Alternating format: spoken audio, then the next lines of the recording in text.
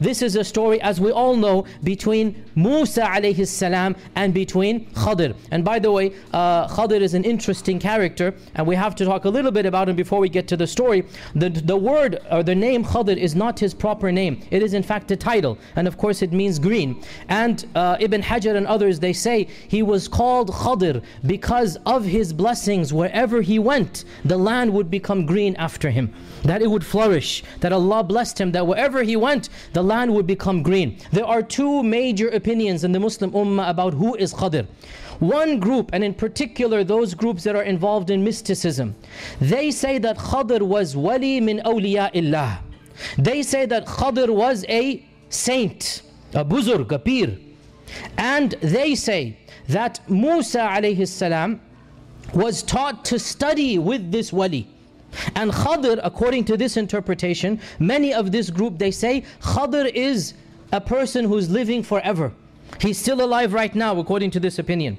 And he visits the sheikhs and the pirs and the awliya, and he teaches them a secret knowledge. Why? Because Allah says in the Quran that وَعَلَّمْنَاهُ مِن لَدُنَّا عِلْمًا وَعَلَّمْنَاهُ مِن لَدُنَّا عِلْمًا. And they say this is al-ilm al-laduni. Al-ilm al-laduni. We taught him a knowledge. So this group says this is a knowledge directly from Allah. And this is the position that some of the mystical groups have. In fact, pretty much all of the mystical groups. And this position has become so common that when Muslims hear the other opinion, they are amazed that there's actually another opinion out there. And the fact of the matter is that the position that KHIDR is a wali and that he's still alive has no shred of evidence in the Quran, in the Sunnah, in common sense, and in reason and intellect. It contradicts the Quran. Because Allah says, كُلُّ نَفْسٍ ذَائِقَةُ الْمَوْتِ. And Allah subhanahu wa ta'ala has made the status of the Rasul and Nabi higher than the status of a wali. And it is not possible that Musa is less knowledgeable than a wali min awliya'illah. This is simply not allowed to believe. Wali is existent. We believe in wali, and wali means a good person. But wali does not mean somebody who knows more than the Prophet. That the Prophets themselves have to humble themselves in front of a wali. And the position that KHIDR is still alive contradicts the Sunnah. Why? Because the Prophet ﷺ, when he saw somebody reading the Torah and he's trying to find what Musa is saying, a Muslim, he said, if Musa had been alive, he would have no option but to come and follow me now.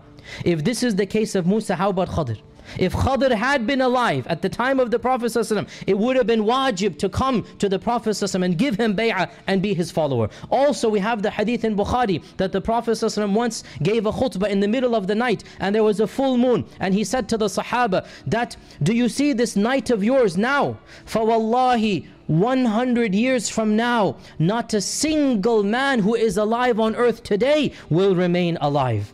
And the last Sahabi died literally in the year 110 Hijrah. Literally. The last Sahabi, he died 110 Hijrah. And no man that was alive at that time, the Prophet said, عَلَى وَجْهِ الْأَرْضِ. Nobody who is alive on the face of this earth now will remain alive after 100 years. If KHIDR had been alive then, he wouldn't be alive after 100 years. So it goes against the Quran, it goes against the Sunnah, it goes against common sense and reason and logic that no human being, no wali, no saint is going to be that knowledgeable that Musa Kalimullah, Musa, the one whom Allah chose. Ya Musa, inni istafaytuka ala nasi bi kalami wa bi risalati. I chose you above all of mankind. That you then get a wali and then you tell Musa you have to go study with the wali. Rather, as Ibn Taymiyyah and as Ibn Kathir and as the real muhaqqiqin, the real researchers, they say, there is no doubt that KHIDR was a nabi min anbiya illahi ta'ala. He was a nabi. He was somebody whom Allah had sent to another nation.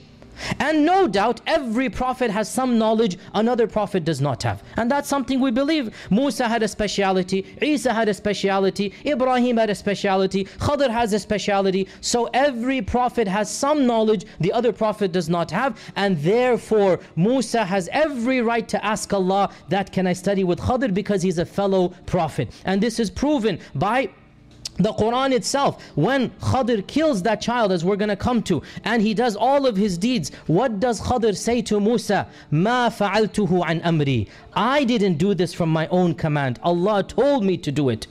And Allah does not communicate except with prophets. So beyond a shadow of a doubt. And also Allah is saying that وَعَلَّمْنَاهُ مِن لَدُنَّا عِلْمًا. We taught him a knowledge from us. And who is there that Allah teaches directly other than the prophets, right? So there is no question that Khidr was a prophet, and all of these superstitious tales and legends that Khidr is a green turban figure flying around in the air and he visits people. Wallahi, brothers and sisters, our religion is more intelligent than this. Our religion does not believe in old wives' tales. Don't embarrass yourselves and your religion by quoting these tales to anybody else. Khidr is a prophet of Allah whom Allah had sent to another nation. He was not of the Bani Israel. Had he been from the Bani Israel, he would have been a follower of Musa. But he was sent to another nation. And the hadith in Sahih Bukhari says that once Musa stood up to give a sermon, and one of the Bani Israel asked him, and you know they have a habit of asking these strange questions. So one of the Bani Israel asked him, "O Musa,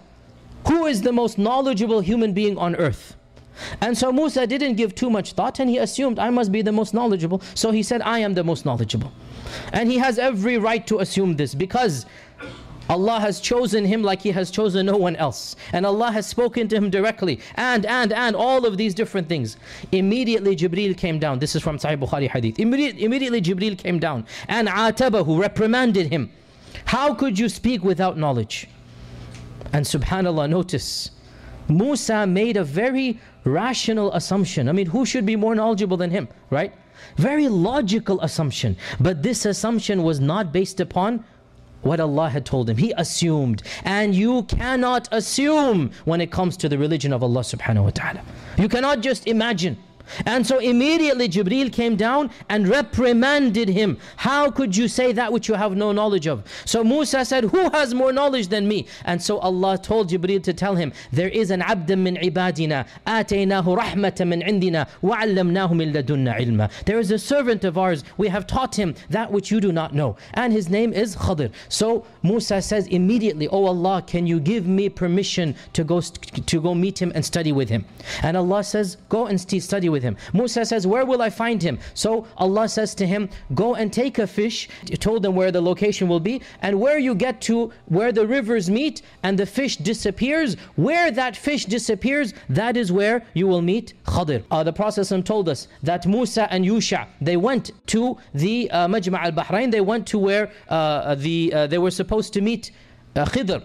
He undertakes a long journey. He left his people for the sake of learning knowledge. The sign, as we said, was the fish would disappear. فَلَمَّا بَلَغَ مَجْمَعَ بَيْنِهِمَا نَسِيَ حُوتَهُمَا. When they got to this area, they fell asleep. And when they were asleep, the fish magically becomes alive and goes back into the ocean. That was the sign where the fish leaves the pot that they were carrying. فَاتَّخَذَ سَبِيلُهُ فِي الْبَحْرِ سَرَبًا. The fish slipped away. And Yusha woke up, Musa woke up. They didn't check on the fish and they continued going. Or Yusha checked, but he forgot to alert Musa. Yusha checked, but he forgot to alert Musa. So they continue going. فَلَمَّا جَاوَزَا. They continued going another day, all the way to the end of the day. And they've met the place. The area has been come. But Musa thinks, I still have the fish. Musa thinks the fish is still here. So he's wondering what's going on. So finally, when they get to the end, Musa says, آتِنَا غَدَاءَنَا. Give us our dinner. لَقَدْ لَقِينَا مِن سَفَرِنَا هَذَا نَصَبًا. We are so tired after this long journey. What's going on? Where is this man? Where is the fish? Why is it not going? When he says this, Yusha remembers that, do you remember when we rested at the rock? Do you remember we put our heads on the rock? I forgot to mention to you, the fish left us there. And it wasn't my fault. Shaitan caused me to forget. Shaitan caused me to forget to mention it to you. And that was when, amazingly, ajaba, because the fish resurrected, the fish became alive again. The fish amazingly slipped out and went into the ocean. And so Musa says, قَالَ ذَلِكَ مَا كُنَّا نَبْغِي. That's what we wanted. فَارْتَدَّ عَلَى آثَارِهِمَا قَصَصًا. They walked the whole way back. What do we learn here? Not one word of reproachment. Can you imagine? Wallahi, if that had been me, I know how angry I would have been. If that had been me and that had been my son, la hawla quwwata billah, right?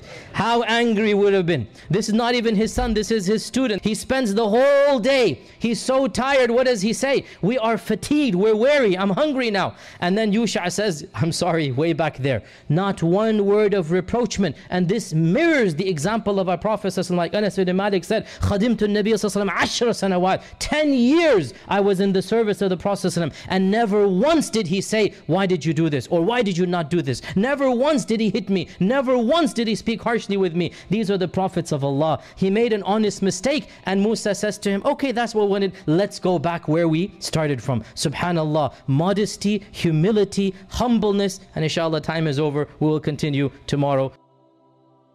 We hope you will continue to enjoy our content. Don't forget to subscribe. And by pressing the bell next to the subscribe button, you will receive updates and notifications. Thank you.